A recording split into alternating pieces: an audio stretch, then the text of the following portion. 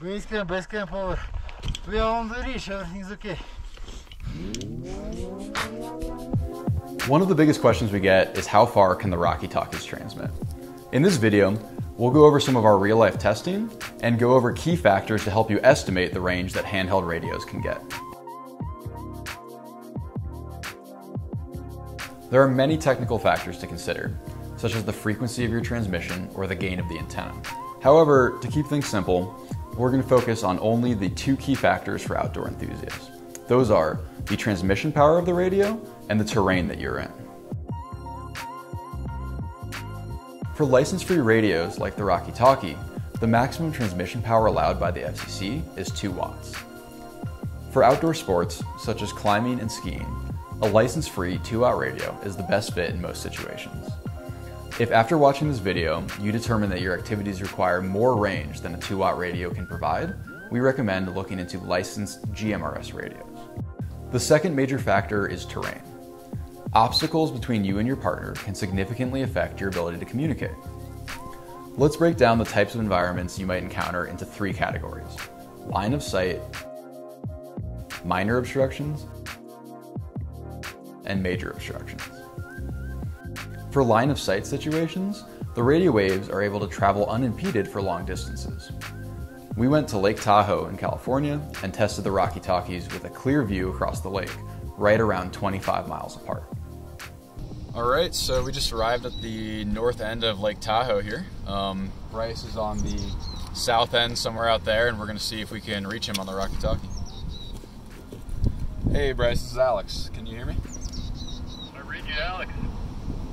Awesome, man. Yeah, you sound loud and clear. Loud and clear on my end too. Where exactly are you now? Yeah, so I reached the scenic overlook on the north end. Where are you? So I'm just down here in South Lake Tahoe, just south of Emerald Bay. I guess that puts us right around 25 miles, is that right?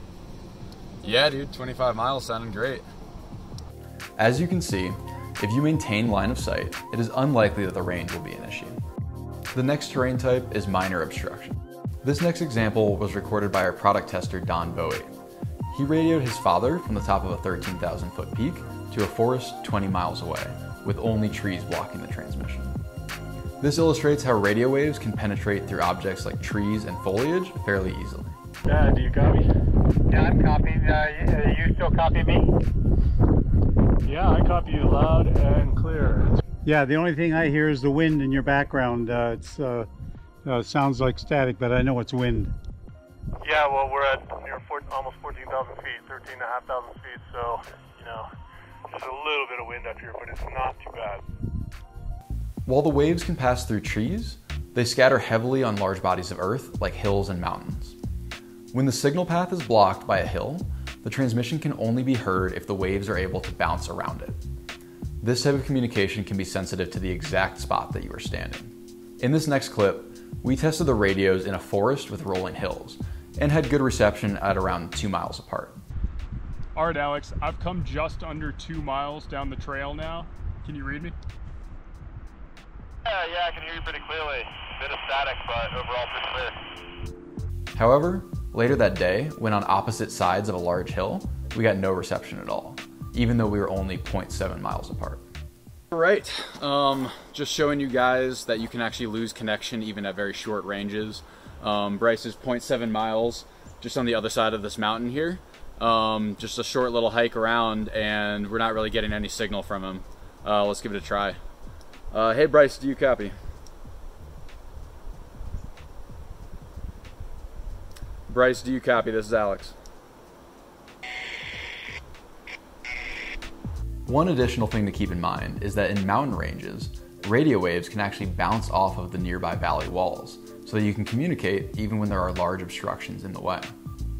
For this reason, we generally see better range in mountains and valleys than we do in rolling hills, where signals can simply scatter off into the atmosphere. We hope that these examples help you get a general sense of the range you can expect while out on your adventures. We believe that with the proper understanding, radios like the Rocky Talkie can be a critical tool to use in the backcountry. Thanks for watching, and see you out there.